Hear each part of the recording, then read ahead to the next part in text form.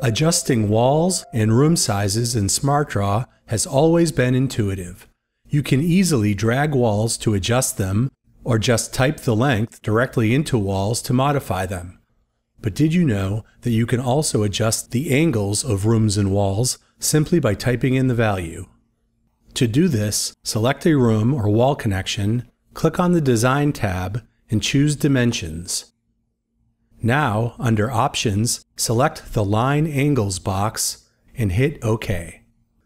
The angle degrees are now visible within your walls. Just enter a new value to change it, and the angle adjusts. Connected walls and their angles will adjust accordingly.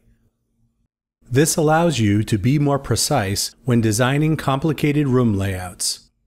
It's another feature that makes SmartDraw's Floor Plan Designer so easy and powerful.